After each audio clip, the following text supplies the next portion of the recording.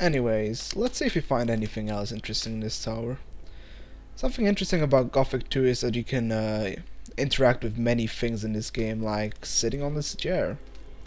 And you might notice that button there, which is really hard to spot the first time you play through this game. Well, let's see what it does. Pressing button always does something interesting. And it opens that gate over there, which has a mana potion as well as a chest with this. Let's see, some gold and magic spells. These will be coming handy.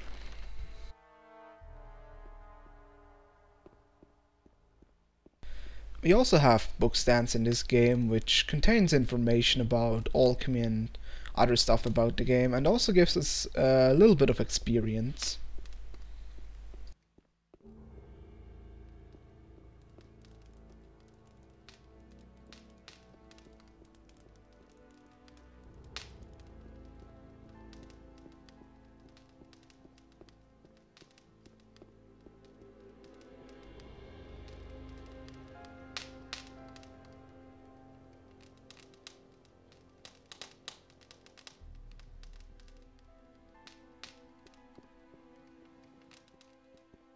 This menacing looking thing is a Shrine of Beliar, in other words the dark god of this game. We can pray and even offer life energy to Beliar if we want to, but you can see that Beliar is a giving god, but more someone who gives pain and nothing really nice.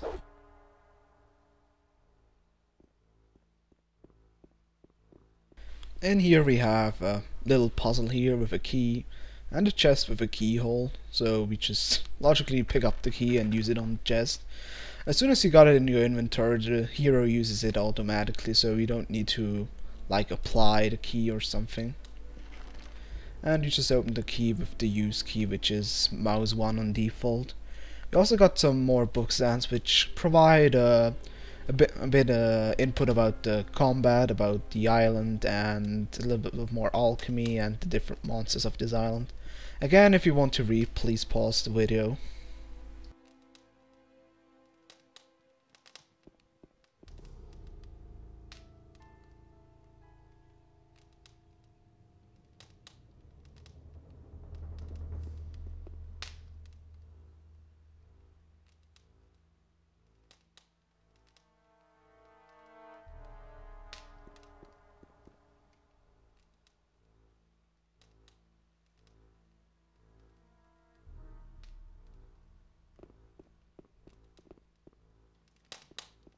In order to reach some well-hidden items in this game, we need to drop down here, which can be a little bit tricky if you don't pay attention. It is pretty easy to die. And die. And die. If you play it smart though, you can easily jump down here. And still cock it up if you just drop down here.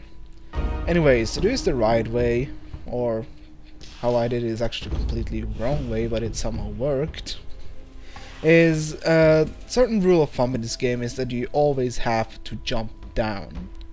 Walking off a ledge is mostly way more painful than jumping down. And our reward are 2 simple spell scrolls and a potion.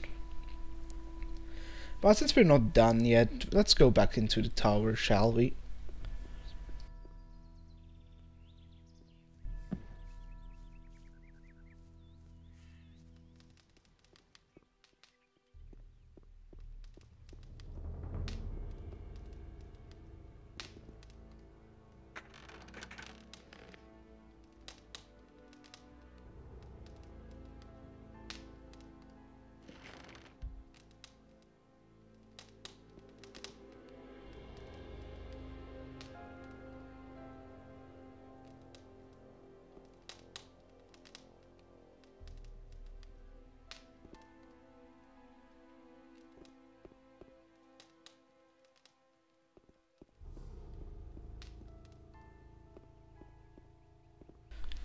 Oh hey there, skeleton.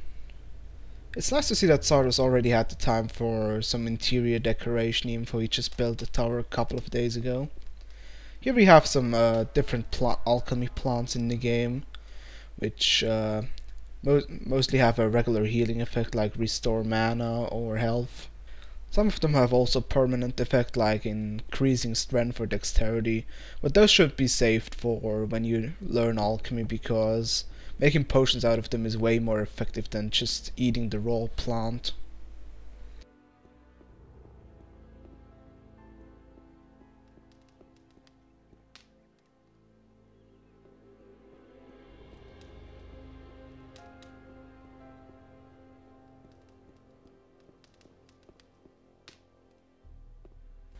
Well, that's everything we can get from Zara's Tower, but it should be enough to get by.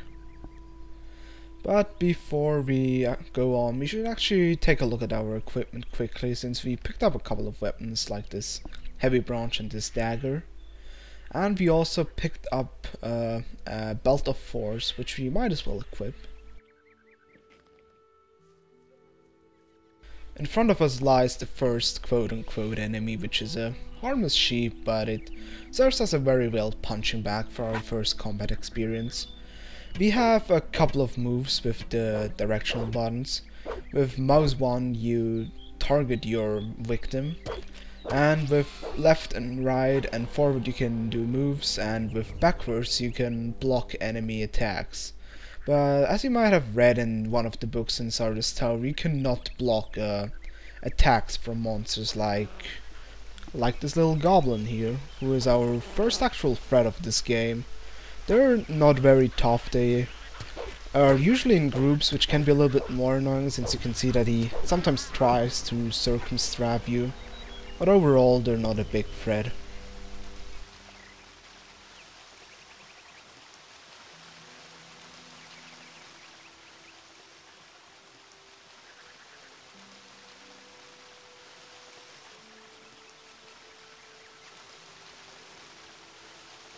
Over here underneath those trees we find our first ranged weapon in this game, together with a couple of scrolls and a potion. It is a beautiful short bow. Sadly there are only around 9 arrows or so, so we better conserve ammo. We will use it later on to test it.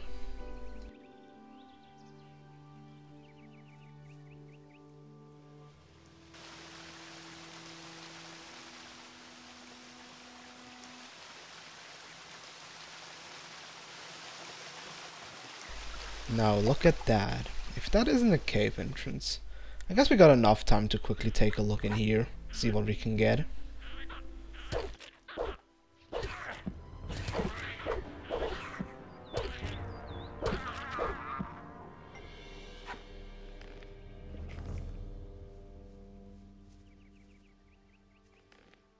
During my playthrough I won't be bothering to pick up every single plant in the game, only a couple ones like the dart mushroom, since he has a special effect which will be revealed later in the game.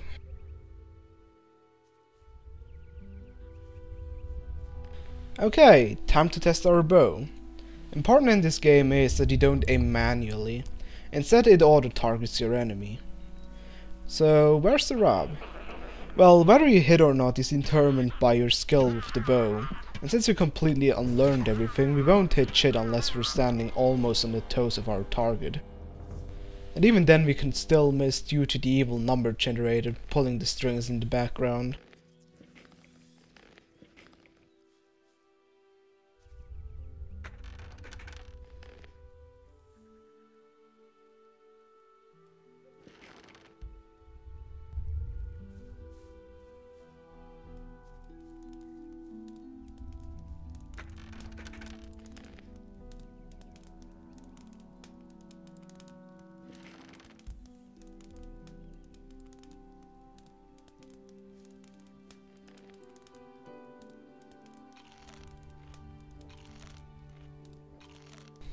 Also, I got no clue why the character animation starts stuttering here.